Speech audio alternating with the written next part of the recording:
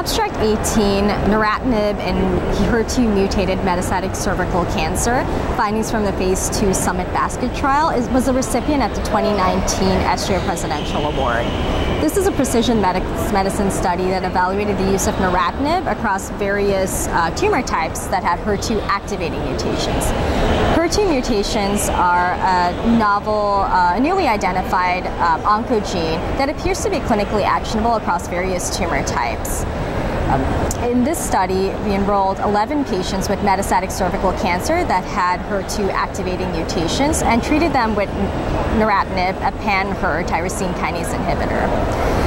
These 11 patients all had metastatic cervical cancer.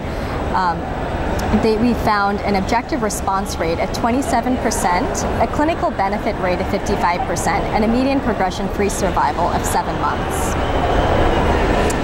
So this patient population, since this is a relatively uncommon mutation in cervical cancer, just about 5% of patients have it, it's not really feasible to do a phase 3 trial on this patient population.